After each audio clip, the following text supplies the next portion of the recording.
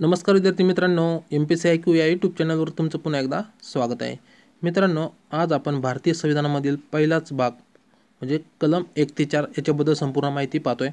बघा मित्रांनो, आपण इंडियन पॉलिटी याच्याबद्दल काय केली व्हिडिओ सिरीज सुरू केली आहे. बघा, आपण संपूर्ण पॉलिटी कव्हर करणार आहोत.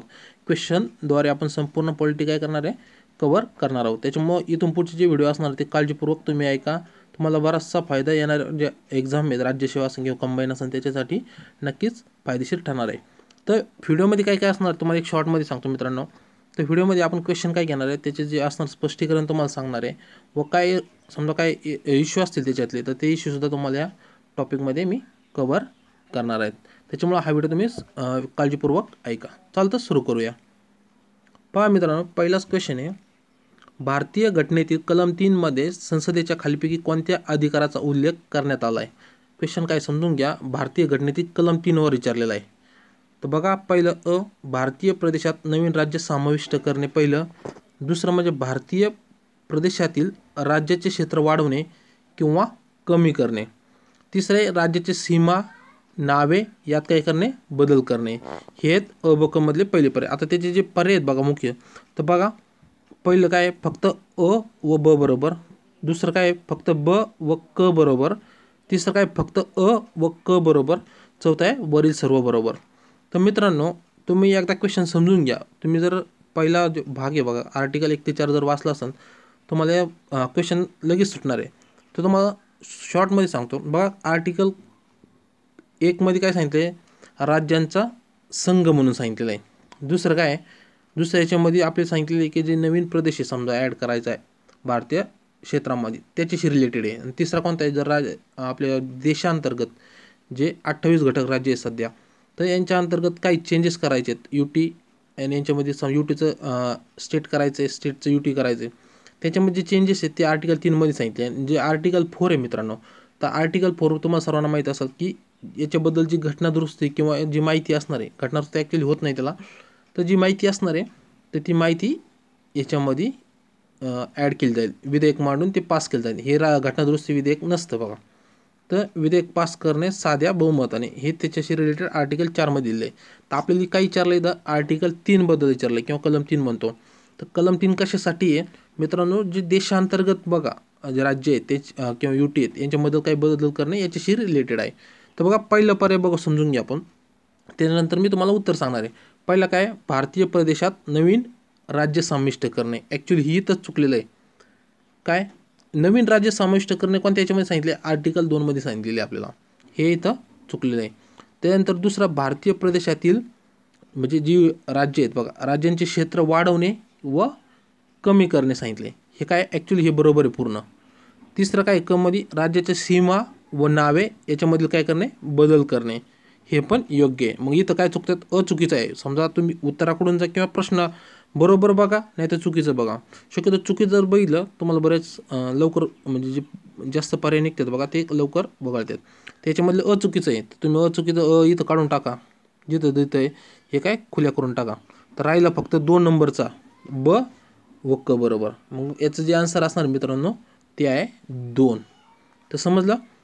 तर आता स्पष्टीकरण थोडक्यात तुम्हाला सांगतो. बघा, कलम 3 मध्ये काय सांगितलेलं आहे की 2 राज्यांना एकत्र करून किंवा एखाद्या राज्यातून एखादा भूप्रदेश बाजूला करून किंवा दुसऱ्या राज्याला जोडून नवीन राज्य निर्माण करणे. मी तुम्हाला आता सांगितलं. नंतर दुसरं काय, राज्याचा आकार वाढवणे. हे कोणाचं काम आहे, संसदेचं. संसदेला जर वाटलं समजा की मला UP व मध्य प्रदेश व काय म्हणतो आपण उत्तर प्रदेश यांना एकत्र करायचं आहे, तर संसद हे करू शकते.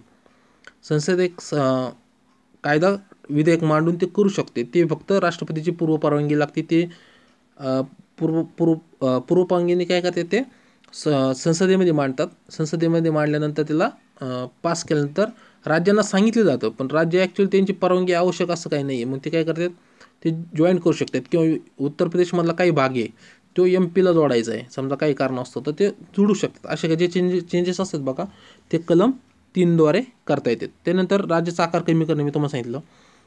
त्यानंतर राज्याच्या सीमामध्ये बदल करू शकते. मी तुम्हाला सांगितले MPचा जर थोडा भाग तुम्हाला जर UP मध्ये जोडायचा असेल किंवा UPचा भाग थोडा MP मध्ये जोडायचा असेल, हे जे चेंजेस आहेत बघा, हे चेंजेस फक्त कलम 3 द्वारे हे केले जातात. आणि ही जी घटना आपण म्हणतो दुरुस्ती होती ही कोणत्या, कलम 4 नुसार करता येते, ध्यानात ठेवा. तर त्यानंतर राज्याचे नाव बदलू शकते. तुम्ही बघितलं उत्तरांचलचं नाव नंतर काय केलं, उत्तराखंड नाव केलेलं आहे. असे जे बघितलं ओडियाचं नाव ओडिसाचं नाव ओडिया केलेलं आहे. तर हे जे नाव चेंजेस आहेत बघा, हे चेंजेस आर्टिकल 3 नुसार करता येतात. तर बघा शॉर्टमध्ये खाली बघा, असे बदल करणारे विधेयक संसदेमध्ये मांडण्यापूर्वी राष्ट्रपतींची पूर्व शिफारस घेणे आवश्यक आहे, तुम्हाला मी सांगितलं. नंतर शिवाय राष्ट्रपतींनी असे विधेयक राज्य विधानसभेचे मत जाणून घेण्यासाठी पाठवणे आवश्यक आहे. म्हणजे राष्ट्रपती बंधनकारक आहे की त्यांनी ते राज्यांना सांगावं की तुमच्यामध्ये असं असं चेंजेस करतो. पण त्यांचा जो सल्ला आहे राज्य विधिमंडळाचा, मी काय म्हणतोय, राज्य विधिमंडळाचा जो सल्ला आहे तो कोणाला बंधनकारक नाही आहे, तो राष्ट्रपतींना बंधनकारक नाही. फक्त सांगणं काम आम्ही चेंज करतोय डायरेक्ट. मग त्यांची नाराज असू नयेत. बरं बघा तुम्ही मागं काही चेंजेस झाले बघा, तेलंगणाचा जो इश्यू बघा, आंध्र प्रदेश, त्यांची इच्छा नसताना ते झालं. तर म्हणजे राज्याची परवानगी नाही, त्यांना फक्त सांगणं गरजेचं आहे हे. आणि हे कोण सांगतं, राष्ट्रपती सांगतात. आणि राष्ट्रपतीच्या पूर्व परवानगीनेच असे विधेयक संसदेमध्ये मांडले जातात. पण ॲक्च्युली काय होतं, लोकांची मागणी असती, लोकांची मागणी संसदेपर्यंत पोहोचली जाते. नंतर जे संसदेचे समजा काय म्हणतात ना आपण, जे सरकार आहे ते सरकार राष्ट्रपतीचे हे करून मान्यता प्राप्त करून घेतात व असे विधेयक संसदेमध्ये मांडले जातात. पण त्यासाठी महत्त्वाचे म्हणजे लोकांची मागणी असते किंवा काही ठिकाणी आपण उदाहरणार्थ विदर्भाची सुद्धा मागणी चालली होती पण ती फेटाळलेली आहे. तर अशा ज्या मागण्या असतात बघा, ते अशा मागण्या राष्ट्रपतीपर्यंत पोहोचल्यानंतर राष्ट्रपती परवानगी देतात. त्यानंतर संसद तिच्या मर्जीप्रमाणे भारतातल्या राज्यामध्ये बदल करू शकते. म्हणून भारतातील राज्यांचा समूह हा अविनाशी आहे, मात्र ती राज्ये विनाशी आहेत असे म्हटले. विनाशी अविनाशी चिन्ह ठेवा. राज्यांचा समूह कसा आहे, म्हणजे संपूर्ण भूप्रदेश कसा आहे भारताचा, अविनाशी आहे. मात्र त्याच्यामध्ये जे तुकडे समजा आपण म्हणतो राज्यांचे, तर हे राज्य काय आहेत, विनाशी आहेत. म्हणजे याच्यामध्ये चेंज करू शकतात. आज 28 घटक राज्य आहे, पहिले 29 होते, आज 28 केले, उद्या 10 पण करू शकतात किंवा 40 पण करू शकतात. हे काय म्हणजे चेंजेस होऊ शकतात, सोप्या शब्दात सांगायचं ठरलं तर. आणि कलम 4 काय, जर काही करायची असेल दुरुस्ती किंवा राज्यांची निर्मिती किंवा प्रदेश करायचा असेल तर ही घटना दुरुस्ती काय करणार आहे, मांडली जाणार नाही. आणि जे विधेयक असणार ते कोणत्या याच्यामध्ये सबमिट केले जातात, साध्या बहुमताने हे प्रक्रिया सबमिट केली जातात. तर आय थिंक तुम्हाला हा क्वेश्चन पूर्णपणे समजला असेल. तर तुम्हाला समजलं असेल की जर कलम 3 नुसार जर खालील कोणत्या अधिकाराचा वापर केलेला आहे, त्याच्यामध्ये फक्त भारतीय प्रदेशातील राज्य क्षेत्र वाढवणे व कमी करणे व राज्यांच्या सीमा व यामध्ये नावात काय करणे, बदल करणे. मग याच्यातला 2 नंबरचा पर्याय काय होतो, 2 नंबरचा हा जुळतोय बघा. त्यानंतर आता दुसऱ्या क्वेश्चनला जाऊ. आणि एक महत्त्वाचं बघा, कलम 2 तुम्हाला सांगायचं राहिलं नुसार भारतीय राज्यांच्या समूहामध्ये नवीन राज्यांचा समावेश करता येतो. समजा आर्टिकल 2चं थोडं सांगायचं राहिलं तर आर्टिकल 2 काय आहे, जर नवीन प्रदेश आहे समजा, आपले सोप्या शब्दात सांगितलं जायचं तर नेपाळ हा देश एक सेपरेट, हा सध्या भारताच्या याच्यामध्ये नाही आहे, तर नेपाळ वाटलं मला भारताच्यामध्ये सम्मिलित व्हायचं आहे, तर ते काय करू शकतो, संसदेक मागणी किंवा त्यांचे जे मेजर पीपल्स आहेत त्यांच्याद्वारे ते त्यांच्या मागणीनुसार हे समाविष्ट केलं जातं. उदाहरणार्थ सिक्कीमची जी झाली बघा, राजांनी मागणी केली होती, चोंग्याल राजाने, तर ती मान्य करून त्यानंतरच हे केलं होतं. किंवा लोकांचं तिथं काय होतं, मोठ्या प्रमाणात प्रतिसाद होता की भारतामध्ये सम्मिलित व्हायचं. तर जर असं जे प्रदेश असेल समजा जो भारतात पहिला नाही आहे, असं सम्मिलित जर भारतात व्हायचं असेल तर ते कलम 2 नुसार असतात. पण याचं मूळ ध्यानात ठेवा, हे काय मूळ भारतीय भूप्रदेशाचा भाग हे काय करतात, नसतात बघा, हे ध्यानात ठेवा. आणि भाग 3 किंवा जे कलम 3 आहे हे काय ॲक्च्युली मूळ जे भारतीय प्रदेश आहे सध्या, तर त्या याच्यामध्ये चेंजेस करता येतात बाँड्रीमध्ये. तर बघा दुसरा क्वेश्चन पाहू आता. तर बघा, भारतीय घटनेतील कलम 1 मध्ये भारताचे वर्णन खालीपैकी कोणत्या शब्दात करण्यात आलेले आहे. तर जे कलम 1 आहे बघा, आपण म्हणत नाही का, सोप्या शब्दात सांगायचं राहिलं तर इंडिया इज अ भारत, म्हणजे इंडिया म्हणजेच भारत हा राज्यांचा एक संघ आहे असं सांगितलेलं आहे बघा. तर बघा आपण काय करू, पर्याय बघू. संघ राज्य पहिलं, दुसरं संघाचे राज्य, तिसरं राज्यांचा संघ, चौथं आहे अर्ध संघ राज्य. ते योग्य पर्याय निवडा सांगितलं आहे.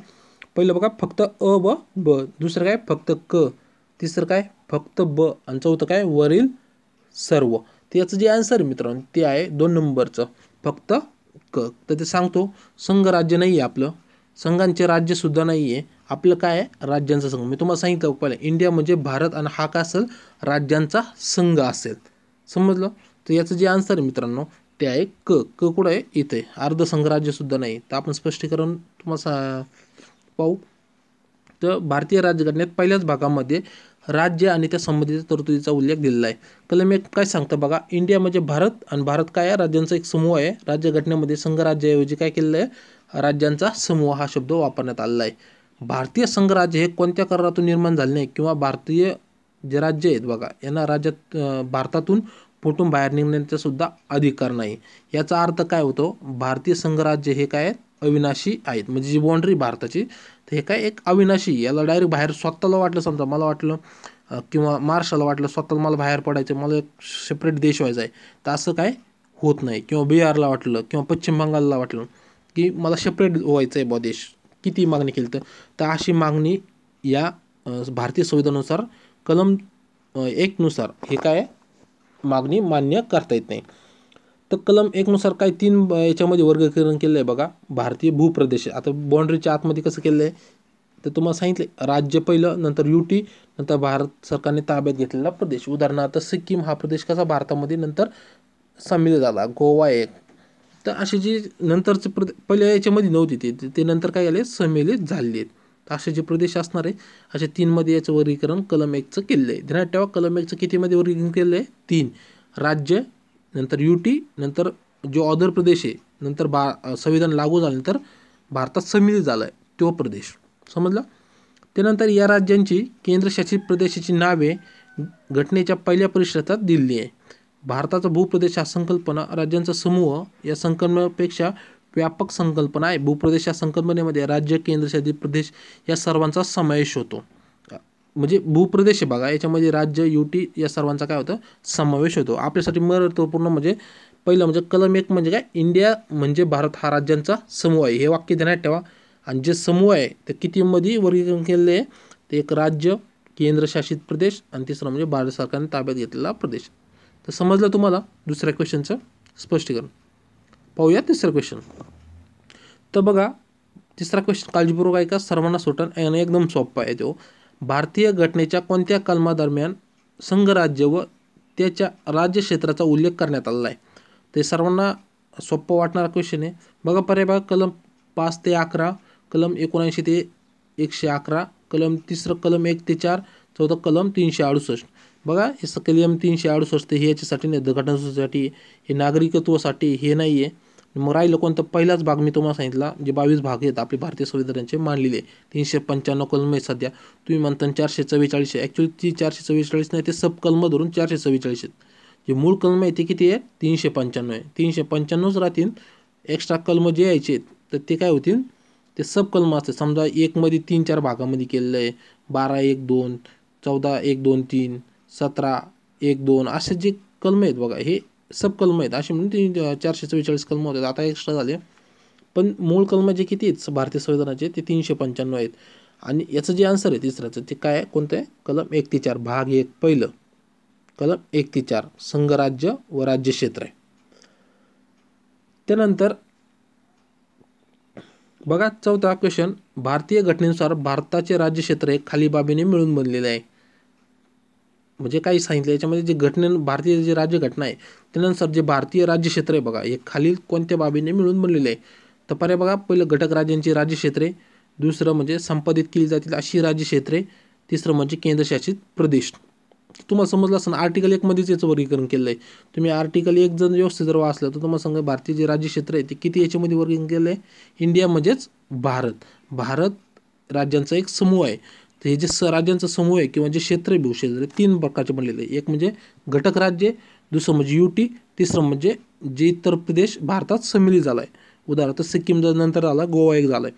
मग असे काय झालं, मग हे पहिलं बरोबर आहे, दुसरं बरोबर आहे आणि तिसरं तिन्ही पण बरोबर आहे. पर्याय बघा, फक्त अ व व, नंतर फक्त ब व क, तिसरं फक्त अ व क, चौथा आहे वरील सर्व. मग आपले तिन्ही बरोबर असल्यामुळे काय झालं, वरील सर्व बरोबर आहेत. तर समजलं तुम्हाला. तर स्पष्टीकरण बघा, स्पष्टीकरण काय दिलं नाही मित्रांनो. तर बघा तुम्हाला मी जेवढी माहिती सांगितली ती फक्त पक्की देण्यात ठेवा, तुम्हाला हा क्वेश्चन कधीच चुकणार नाही. असेच क्वेश्चन या टॉपिकवर आपल्याला विचारले जातात. त्यानंतर 5वा क्वेश्चन पहा, घटनेतील कलम 3 नुसार संसदेला राज्य निर्मितीविषयक खालील अधिकार देण्यात आलेले आहेत. म्हणजे कलम 3 नुसार संसदेला कोणते अधिकार देण्यात आलेत बघा, याच्यामध्ये असा अर्थ होतो. तर पहिलं बघा, संसद कोणत्याही राज्यापासून एखादे राज्यक्षेत्र अलग करून अथवा 2 किंवा अधिक राज्यांचा भाग किंवा राज्ये एकत्रित जोडून किंवा विभागणी करून नवीन राज्य निर्माण करू शकते. म्हणजे यांनी काय सांगितले की संसद कोणत्याही राज्याचा एखादा भाग काढून किंवा 2 राज्यांचा भाग काढून किंवा इतर राज्य एकत्र जोडून याची विभागणी केली किंवा विभागणी करून एक नवीन राज्य निर्माण करू शकते. त्यानंतर ब, यानुसार संसदेला कोणत्याही राज्याची सीमा तसेच नावामध्ये फेरफार करता येईल. त्यानंतर क बघा, संसदेतील वरील अधिकार संबंधित राज्याच्या अनुमतीनेच वापरणे शक्य आहे. तर वरीलपैकी बरोबर विचारले, आपल्याला काय विचारलंय, बरोबर विचार. पर्याय बघू आता, एक मिनिट. पर्याय बघा, तर पहिलं काय फक्त अ व ब, दुसरं आहे फक्त ब व क, तिसरं आहे फक्त अ व क, आणि चौथा आहे वरील सर्व. जर आपण बघितले आर्टिकल 1 काय आहे, इंडिया इज अ भारत, काय म्हटलं, इंडिया म्हणजेच भारत, आणि हा काय आहे, राज्यांचा एक संघ आहे. नंतर 2 सांगितलं, 2 असा प्रदेश आहे की जो इतर समजा भारतात नाही, ते नंतर सम्मिलित झाला आहे, 2. तिसरं म्हणजे भारताच्या क्षेत्रामध्येच चेंजेस करणे, आणि चौथं म्हणजे असे विधेयक साध्या बहुमताने पास केले जातात, हे घटनादुरुस्ती विधेयक नाही म्हणून. असे 4 आर्टिकल तुम्हाला सांगितले.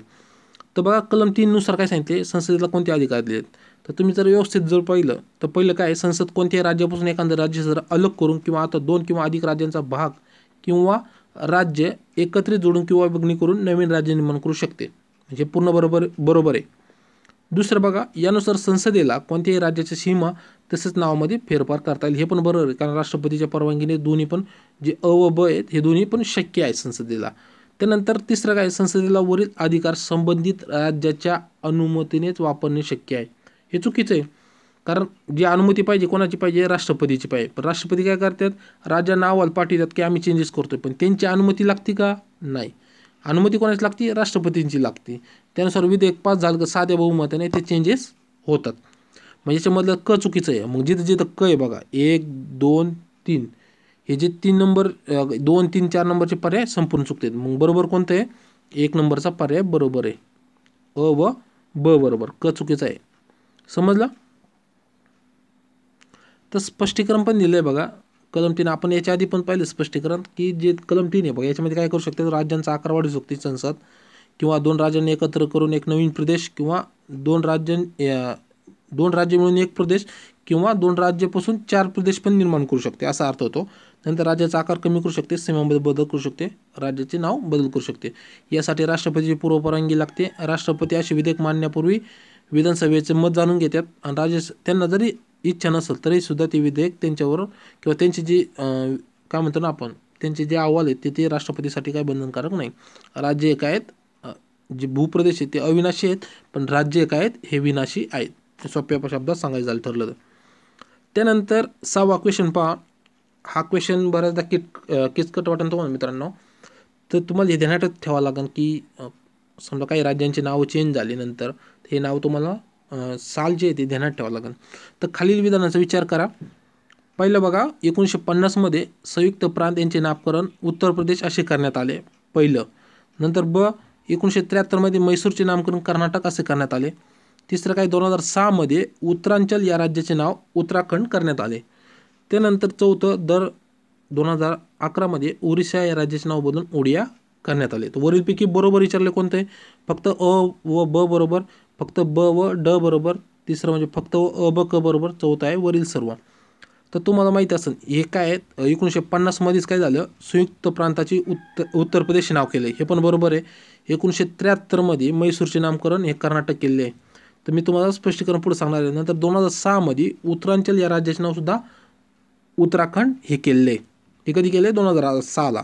नंतर 2011ला ओरिसा या राज्याचे नाव बदलून ओडिया हे नाव केले. म्हणजे संपूर्ण बरोबर आहेत.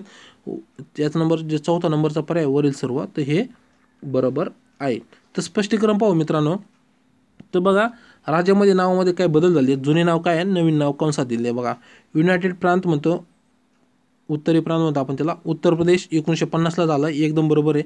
मद्रास तमिळनाडू, जे तमिळनाडूचा मद्रास भाग आहे, तर याचं नाव काय चेंज केलं, 1969 साली तमिळनाडू नाव केलंय. त्यानंतर कर्नाटकचा म्हैसूर भाग, पहिलं नाव काय होतं कर्नाटकचं, जे म्हैसूर होतं. तर त्याच्या आधी काय होतं, विजयनगर साम्राज्य होतं. तुम्हाला सांगितलं असं ना, विजयनगर. ज्यावेळी टिपू सुलतान त्यानंतर त्याला म्हैसूर म्हटलं झालं. नंतर म्हैसूरचं नाव आता काय केलं 1973ला कर्नाटक केलेलं आहे. विजयनगर व हम्पी. विजयनगर साम्राज्य व बहमनी साम्राज्य, तुम्हाला याच्या व्हिडिओसुद्धा बनवला आहे, तुम्ही जर पाहिलं नसेल. हरिहर व बुक्का या दोघांनी काय केली स्थापना केली ती. त्यानंतर लक्षद्वीप, मिनिकॉय, अरुणदेवी बेटे यांचे जे नामकरण लक्षद्वीप केलं, कधी केलं 1973ला. त्यानंतर दिल्ली UTचं नाव NCT व दिल्ली 1992ला कायदा करून ते करण्यात आलेलं आहे.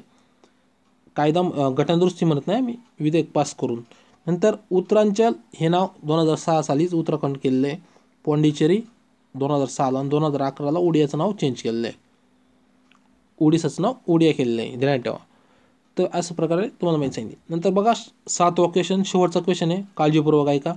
सन 2000 मध्ये छत्तीसगड, उत्तरांचल, झारखंड हे 3 छत्तीसगड पुन्हा एकदा ऐका. 7वा क्वेश्चन, सन 2000 मध्ये छत्तीसगड, उत्तरांचल, झारखंड ही 3 नवीन राज्य अनुक्रमे कोणत्या राज्यातून निर्माण करण्यात आली? तर बघा पर्याय बघा. पहिलं उत्तर प्रदेश, एक मिनिट, पहिलं काय उत्तर प्रदेश, मध्य प्रदेश, बिहार. नंतर दुसरं काय पश्चिम बंगाल, मध्य प्रदेश, बिहार. तिसरं बिहार, MP, आंध्र प्रदेश. चौथं आहे मध्य प्रदेश, उत्तर प्रदेश, बिहार. तर क्वेश्चन जरी तुम्हाला माहीत नसेल, काही नजर कळणार, पण तुम्ही काही गोष्टी बेसिक काही गोष्टी आहेत बघा, ते जर लक्षात ठेवल्या, कोणत्या राज्याची सीमा कोणत्या राज्यांना आहे हे जरी कळलं तुम्हाला, तर असे एक क्लूज होता की तिथे तुम्हाला ध्यानात राहिलं पाहिजे की हे यांचा संपर्क होऊ शकत नाही. उदाहरणार्थ बघितलं समजा ठरलं तर झारखंड व आंध्र प्रदेशचं संपर्क येणार आहे का कधी? हे झारखंड व आंध्र प्रदेश, झारखंड व आंध्र प्रदेशच आहे. नंतर बिहार यांचा संपर्क सुद्धा आहे, नंतर बिहारचा आहे. पण बघा क्लू याच्यामध्ये काही सापडत नाही, तुम्हाला ध्यानातच ठेवावं लागणार ते. तर 2000 मध्ये बघा छत्तीसगड, उत्तरांचल, झारखंड यांची सीमा बदलली आहे बघा, किंवा जे नवीन राज्य निर्माण केले कोणत्या राज्यातून निर्माण केले, त्याचं जे उत्तर मित्रांनो ते आहे 4 नंबरचं, MP, उत्तर प्रदेश व बिहार. तर छत्तीसगड व MP यांची सीमा होती आणि ती एकत्र भाग होता. तर त्याला नंतर काय केलं 2000 मध्ये ते डिवाइड केलं बघा. 3 राज्यांची एकदम एकाच दिवशी काय केलं चेंजेस करण्यात आले. उत्तरांचल म्हणजेच आपण आताच म्हणतो त्याला काय म्हणतो आपण, हिमाचल प्रदेश म्हणतो आपण त्याला. तर उत्तराखंड हिमाचल नाही उत्तराखंड म्हणतो, उत्तरांचलला उत्तराखंड आहे. ते 2006 चाललेलं. आणि नंतर झारखंड, बिहार हे संपूर्ण जे चेंजेस केले म्हणजे किंवा यांच्यापासून जे नवीन राज्य निर्माण झाले कधी झाले 2000 साली. पुन्हा एकदा ऐका. 2000 मध्ये छत्तीसगड, उत्तराखंड आणि उत्तरांचल व झारखंड हे जे 3 नवीन राज्य निर्माण झाले ते कशातून झाले? छत्तीसगड झालं MP मधून, उत्तरांचल झालं UP मधून आणि झारखंड झालं बिहार मधून. तुम्हाला समजलं. आपण तारखा पाहू आता त्याचे व्यवस्थित. बघा 1956 नंतर निर्माण झाली राज्य, त्याच्या आधी बघा 2 वेळा चेंजेस झाले होते. आपण ध्यानात ठेवताना 1956 नंतर ध्यानात ठेवा. महाराष्ट्र व गुजरात झालं कधी? गुजरात 15वे राज्य निर्माण झाले 1960ला. नंतर दादरा नगर हवेली 1961ला, गोवा दमण दीव म्हणतो आपण 1961ला, पुदुचेरी 1962ला, नागालँड 1963ला हे 16वे राज्य होते. त्यानंतर हरियाणा, चंदीगड, हिमाचल प्रदेश हे कधी निर्माण झाले 1966ला.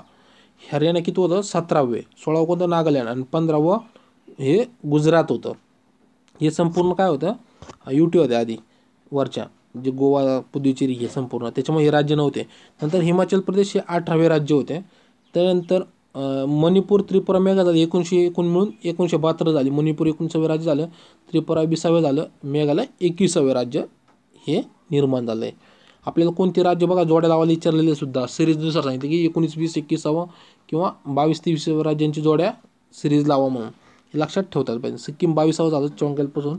नंतर मिझोरम, अरुणाचल प्रदेश व गोवा 1987 झालं. मिझोरम 23वे राज्य ठरलं, अरुणाचल प्रदेश हे 24वं आणि गोवा 25वं राज्य झालं. आता बघा याच्यावर सुद्धा ट्रिकसुद्धा बनवलेले आहेत बघा. 1987 जरी ध्यानात ठेवलं आणि 23-24 पण तुम्हाला मिझोरम, अरुणाचल आणि गोवा ध्यानात ठेवलं. मी व अरुणा गोव्याला फिरायला गेलो.